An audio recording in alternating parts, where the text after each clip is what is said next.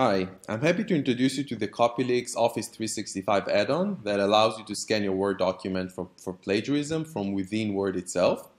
So I'll show you how it works. You simply open the Copyleaks add-on. Then you can see here the previous scans that I did before. Every scan is basically being saved, and then you can open it later on.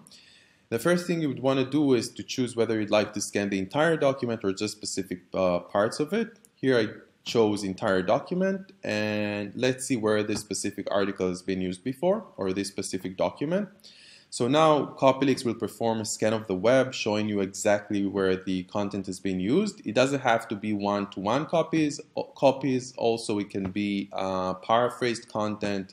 Also, if the order has been changed, Copyleaks still would be able to identify those copies. So if you dive into one of the results, you will see exactly where the content has been used. So the copied parts are marked in yellow, and again, even if some of it has been changed, still you'll be able to see it.